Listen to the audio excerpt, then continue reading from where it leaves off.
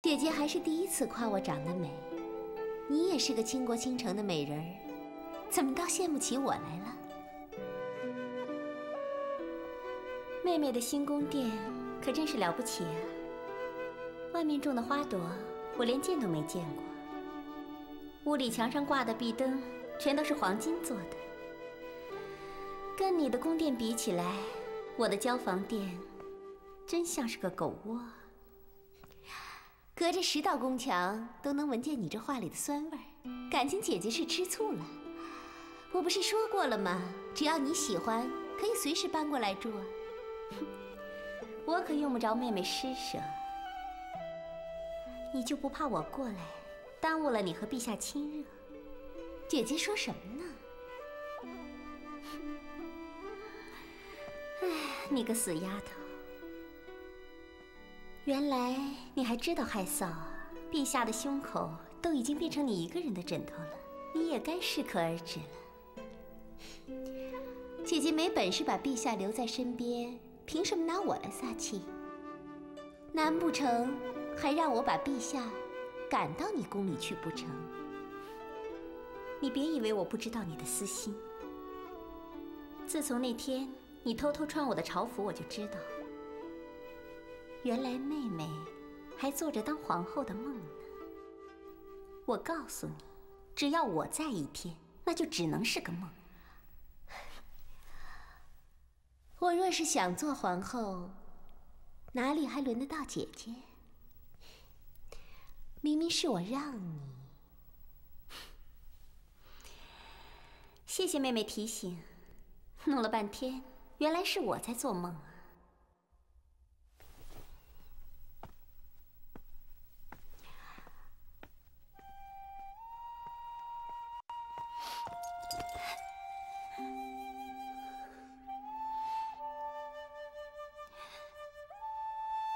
都下去！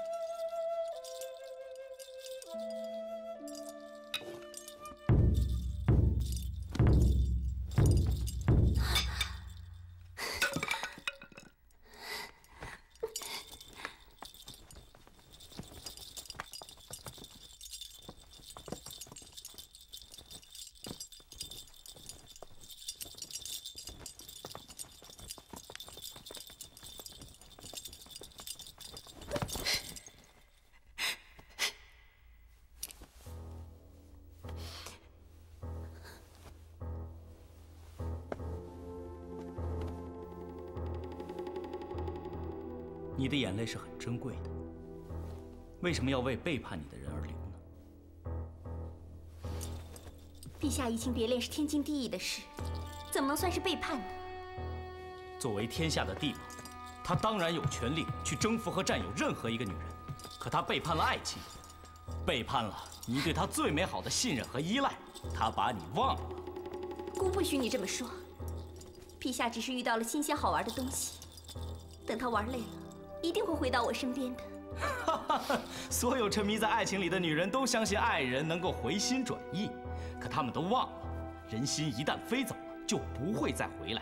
你最大的悲哀就是爱上了皇帝。既然入了宫，就必须得到陛下的爱。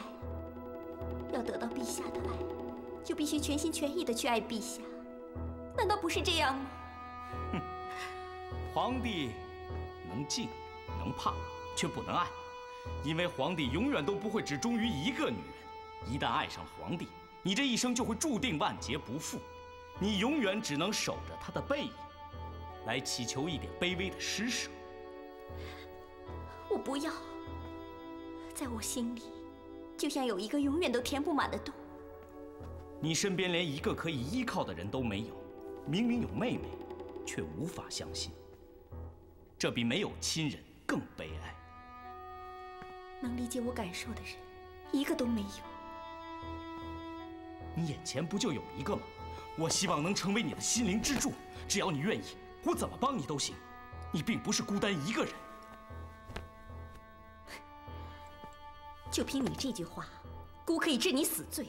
朕也觉得从未亏待过她，立她为皇后，把一个女人所能得到的最高荣耀都给了她，连她身边的人都得到了最优厚妥帖的照顾。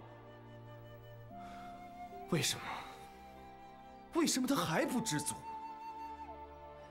陛下，皇后她怎么了？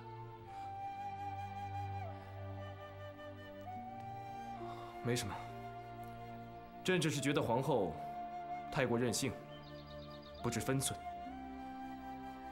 朕今天累了，你先退下吧。微臣告退。夫人还是请回吧，陛下现在谁都不见。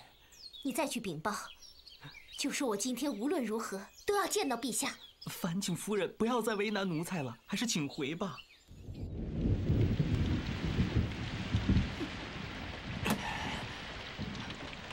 陛下，何德昭仪已经在雨里跪了半个时辰了。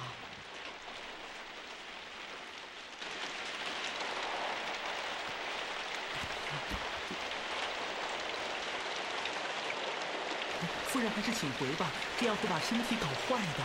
走开！是。还不赶快扶她回宫去！朕今天不想见她。可是夫人说，如果皇上不见她，她就长跪不起。奴才们谁也劝不住，谁也不敢扶。夫人淋了这么长时间雨，身体快撑不住了。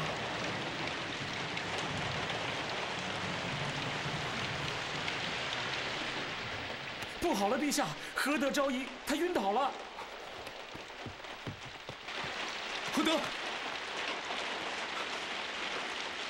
何德，何德，何德，传太医，传太医！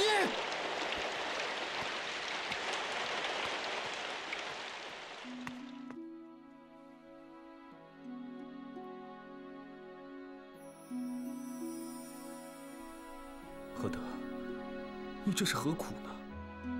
为什么不懂得心疼你自己啊？陛下，你是第一次这么狠心的对我，臣妾还以为再也见不到你了。何德，你知道吗？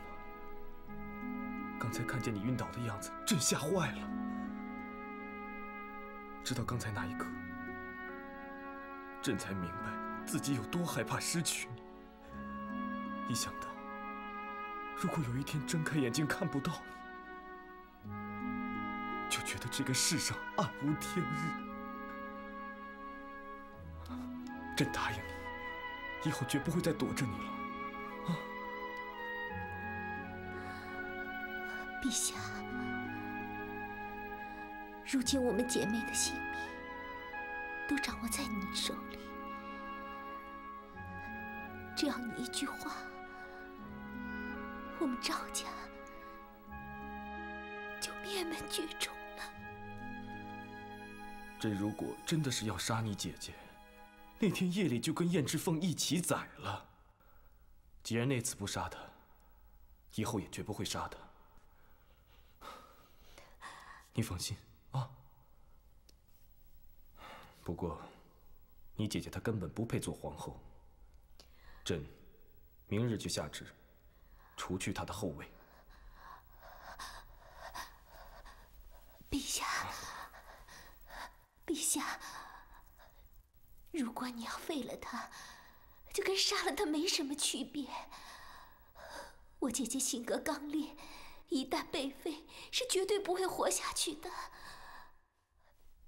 陛下，臣妾求求你，就当做什么事情都没有发生，饶过她这次吧。何德，我保证，她以后绝不会再犯错了。你就不要再管你姐姐了。是她不珍惜自己的福气，没有人能救得了她。废后的旨意绝不能改，朕意已决，你就不要再多说了。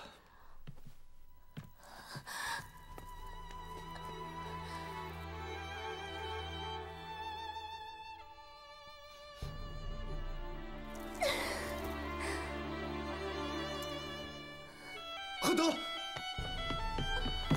何德，你这是干什么？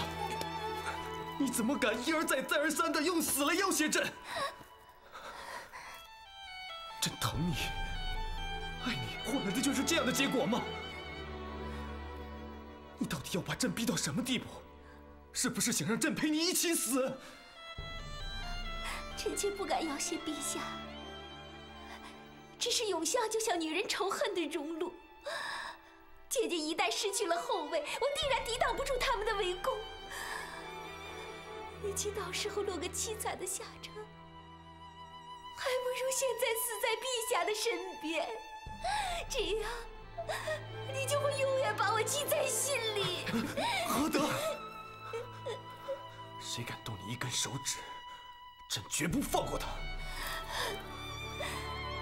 臣妾受陛下恩宠，永相的女人都视我如仇敌，明枪易躲，暗箭难防，只怕陛下到时候根本就找不出害我的凶手。更何况人言可畏，让我背负着姐姐偷情的罪名，我又有何脸面活下去？你不让朕废他，也不让朕杀他，朕的颜面何存？朕以后如何在世人面前树立威信？你是皇上，只要你施以威严，没有人敢反驳。我在这世上只有姐姐一个亲人，为了保护她，我会不惜一切代价，哪怕是赔上我这条命。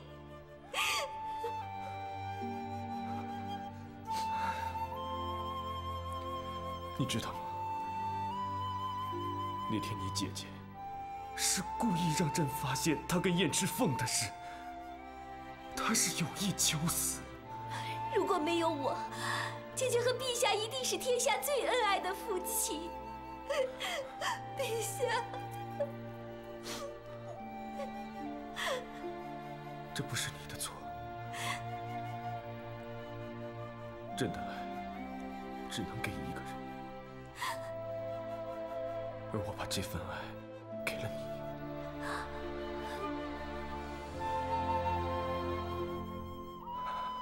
罢了，是朕冷落你姐姐在先，朕不愿再追究她了。可是何德，你知道吗？朕没有跟你在一起的时候，才觉得活着是件无比幸福的事情。只要你肯好好的陪着朕，朕今世就别无他求了。